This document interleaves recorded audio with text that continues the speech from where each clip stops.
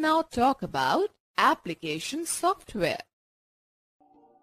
These are sets of programs developed by programmers in order to perform specific types of jobs like beautifying the documents, doing calculations, arranging data in an organized manner, making airline or railway reservation system, etc. Computer languages are used to create these types of software. The application software can be further divided into two categories. General purpose application software. Packages. These software can perform many tasks to fulfill the general needs of people. Some of the examples of general purpose application software are word processing software. A word processor helps us to create professional-looking documents quickly and efficiently. It provides many features to change the appearance of text in the desired manner. You can easily add, delete, rearrange or beautify the text and can even produce a hard copy of the document as per the requirement. Examples: Microsoft Word, WordPad, OpenOffice.org Writer, etc. Electronic spreadsheet. A spreadsheet program helps you to perform calculations and display the data in the form of a chart to analyze in a better way. It is used for creating documents to manage and organize numerical data. Some of its application areas are financial accounting, cost analysis, interest calculations, etc. VisiCalc was the first computer spreadsheet program. Examples: Microsoft Excel, Lotus 123, OpenOffice.org, Calc, etc. Database Management System, DBMS. Each one of us uses database unknowingly in our daily routine. For example, managing telephone directories, payroll information, etc. Database software helps us to arrange and store a large amount of information in an organized manner. You can easily create, add, find, update, sort, search, print and retrieve the information stored in a database.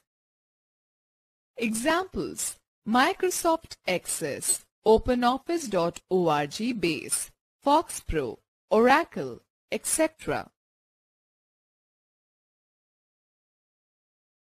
Presentation software. It is used to present an idea of concept in a lively manner. This software helps you to create and display slides on a computer or a projector for business and educational purposes. It lets you create slides, charts, animation, and video clips. Examples: Microsoft PowerPoint, OpenOffice.org Impress, Adobe Flash, etc. Desktop publishing software.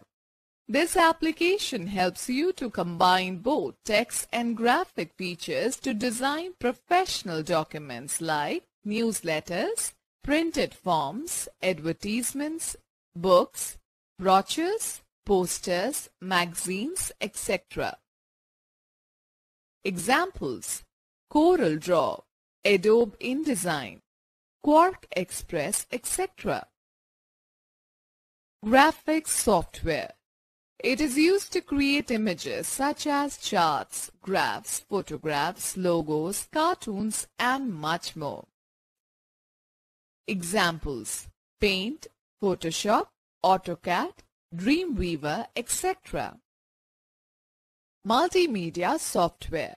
It is used to create video, animation, sound, graphics, and text with a high degree of interaction. Examples: Game software, Windows Media Player, Windows Movie Maker, etc. Special purpose application software. Customized software. The software which are designed to meet the specific needs of any user are called specific purpose application software. Examples: Tele, Busy, etc. Such software are also known as customized software. Some of the customized software are reservation system, billing system, payroll system, etc. Let us find out the difference between system software and application software. System software. System software is a type of program installed to control the operations of a computer system and run the application programs. Application software. Application software is installed as per the requirements of the user. It utilizes the capability of a computer on which it is installed. System software includes programs such as compilers, system utilities, debuggers, drivers, assemblers, etc. Application software includes graphics, software, word processors, and spreadsheet programs, etc. You cannot interact with system software while working on a computer as it runs in the background. A user can interact with application software while performing different activities. System software can run independently of the application software. Application software cannot run without the presence of the system software. Students, let's know more. Software is usually written in high-level programming languages that are easier and more efficient for humans to use, closer to natural language than machine language. High-level languages are compiled or interpreted into the machine language object code. Let us understand the Operational Support Systems, OSS. Operational Support System is a special type of software installed by communication service providers to operate, monitor, analyze and manage computer or telephone network system on the client's computer.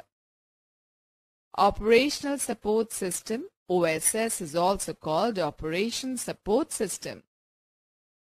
It is often installed on the server computer and is mainly used for supporting network processes to maintain the network inventory, configure network components, provision services, and manage faults.